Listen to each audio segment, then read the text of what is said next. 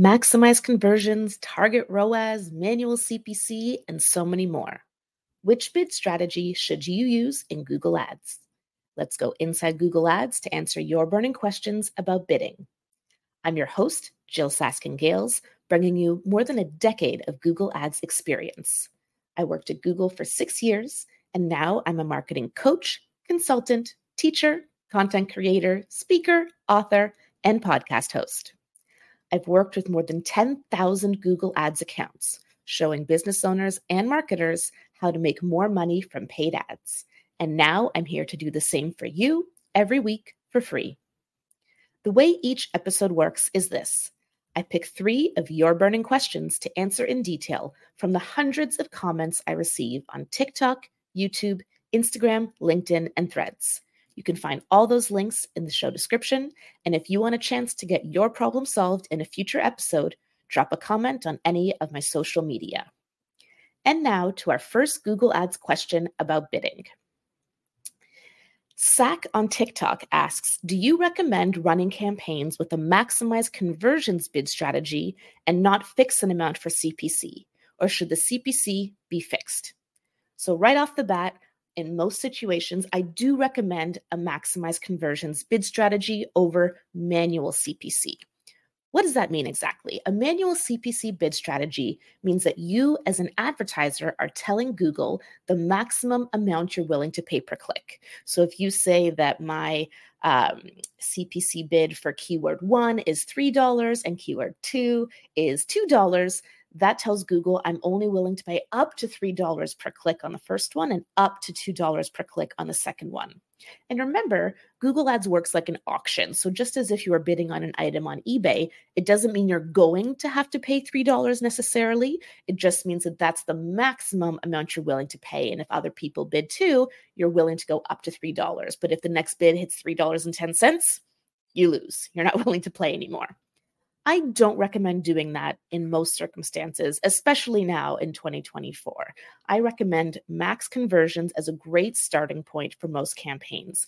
That's because this is a smart bidding strategy. And that means that the Google Ads system is taking millions of signals into account, not just the keyword, which is all you can really optimize for if you're manually bidding, but signals like what Google knows about the user, what device they're on, the time of day, their internet browsing history, millions of things like that. And based on all of that, it's determining the best bid for every keyword, for every user in every auction. Something else to keep in mind is lower CPCs doesn't always mean better, because it's an auction. And so just like in an auction, the more desirable something is, the more expensive it is. So getting the cheapest clicks may bring you the cheapest, lowest quality traffic, which isn't necessarily a good thing, especially if what you're selling, you're making, $50 or $100. Shouldn't you be willing to pay maybe $5 or $7 or $10 per click?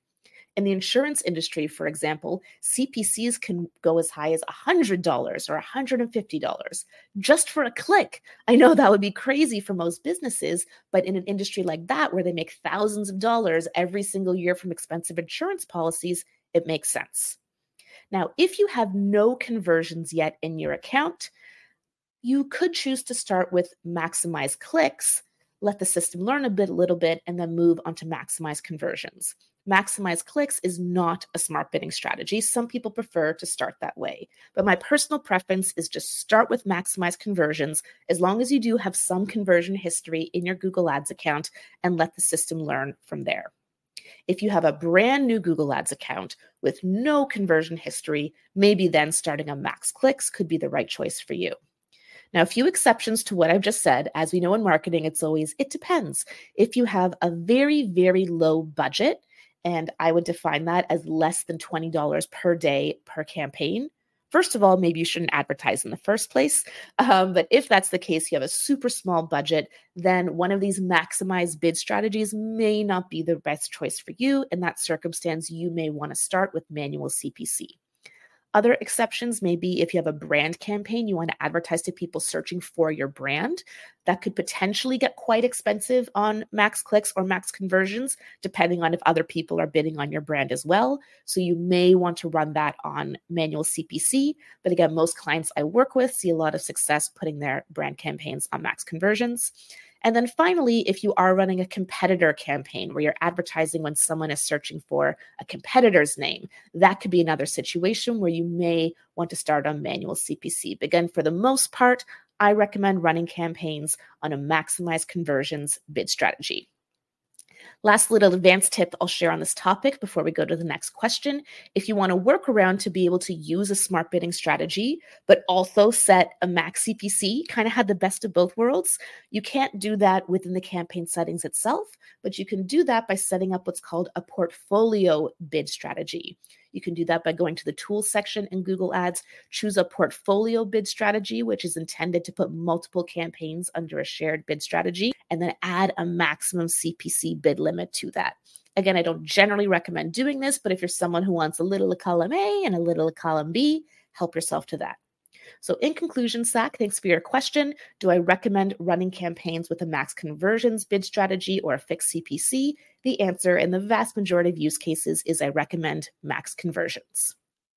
Okay, by the way, you can receive a transcript of this episode in your inbox each week. So if you're on the go right now and you'd like these tips and tricks and suggestions for later, you can sign up for the Inside Google Ads newsletter on my website. The link for that is in the description with this episode. Let's go to our second Google Ads bidding question. Anabel on TikTok asks, even if the campaign is using smart bidding, do I still recommend using phrase match keywords? This was in response to a video where I shared that for most people just getting started with Google Ads, I do recommend phrase match keywords. Should I do an episode all about keywords? Probably. So if you want to learn a little bit more about keyword match types, that is something we'll discuss another day. But in a nutshell, phrase match is when you put quotation marks around your keywords. In theory, what that tells Google is I only want to advertise if the user's search contains this keyword. In practice, that's not exactly how it works today, but we'll get into that more another day. So to Annabelle's question, do I still recommend phrase match even with using smart bidding, or do I like to follow Google's recommendation to use broad match keywords with smart bidding? Google will always recommend pairing broad match and smart bidding together. And for the vast majority of you listening to this, I will say ignore. It's not that Google's wrong. It's just that broad match and smart bidding works well with larger budgets, more data, the things that most Google Ads advertisers don't have. Phrase and exact match keywords also work well with smart bidding. Broad match is absolutely not a requirement for smart bidding to work. Now, up until recently, my advice would always be, and this is actually the advice in the video Anabel is responding to start with phrase match and then move back to exact or forward to broad, depending on campaign performance and your budget. Because exact match works like phrase now and phrase match works like broad now, I don't always say start with phrase anymore. Sometimes I'll actually advise businesses now to start with exact match and then potentially expand from there. At the end of the day, it has to do with your budget, whether you're new to Google Ads or have been running ads for a long time, demand for your keywords, etc. But exact or phrase for most people is where you'll want to start. And so when we layer smart bidding on top of that, there are 4 different smart bidding strategies you can use that leverage Google's AI to optimize your campaign performance. Those are max conversions, max conversion value, target CPA, and target ROAS. Speaking of target ROAS, our third Google Ads bidding question also comes from TikTok from Frostify. Frostify asks, can you use target ROAS with a low budget? Target ROAS is the most advanced bid strategy in Google Ads. So my short answer is probably not, but let me give you the medium answer that goes along with that.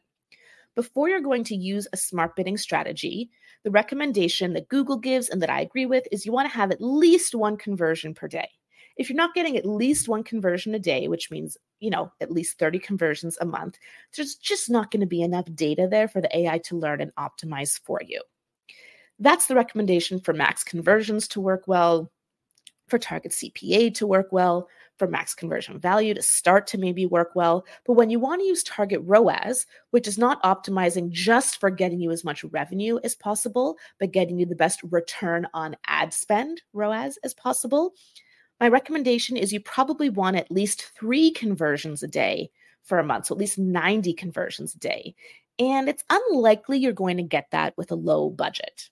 Maybe if you're tracking micro conversions like an add to cart, you might get that. But if we're talking actual purchases or actual leads or actual phone calls, are you going to be able to get 3 conversions a day consistently on a low budget? And again, I define a low budget as less than $20 a day. I mean, for some industries, you might be lucky to get 3 clicks a day with a low budget, never mind 3 conversions a day. So if you have a lower budget, for most people, I recommend starting with max conversions. But if you're on a differential revenue-based business like e-commerce, where one person could spend $20, one person could spend $200, one person could spend $2,000, I recommend starting with maximize conversion value as your bid strategy, or starting with maximize conversions, moving to maximize conversion value. And then if you're getting at least 3 conversions a day consistently, you can set that target ROAS. I recommend setting it at your current ROAS. Even if you want your current ROAS to be better, set it at your current ROAS. Let that run for a week or 2, maybe a bit longer if your budget's a bit lower. Make sure it stabilizes, is driving the performance you want. And then you can adjust your target in 25% increments. So let's say you're starting with a target ROAS of 200%, which means a target ROAS of 2, which in plain English means you're telling Google for every $1 I spend on ads, I want to get $2 back in revenue. Then if you want to inch that ROAS higher, you could adjust it 25% higher. So move it from 200% to 250%, moving up to a 2.5 ROAS. Let that run for a few weeks. And then if you want to squeeze higher, you can adjust it higher and higher. Remember, there's a trade-off here between reach and efficiency. So the more efficient your campaign is, the better your ROAS or the better your target CPA, the less reach you're going to be able to get. So just keep that in mind, that if you're really trying to eke out the highest ROAS possible, you're probably not going to be reaching that many new people. We covered a lot of ground today about Google Ads bid strategies. If you need a refresh, or this is your first time learning about all the different Google Ads bid strategies, how they work, when you might like to use them, you should check out my newest course, Google Ads for Beginners. This is where I share short, digestible lessons about foundational Google Ads concepts like bid strategies, keyword match types, we mentioned those earlier, ad creation, audience strategies, and more. If you'd like to learn more about Google Ads for Beginners and whether it may be a good fit for you, you can go to learn.jyll.ca, that's JYLL.ca, or click the link in the description with this episode. I'm Jyll Saskin-Gales, and I'll see you next week inside Google Ads.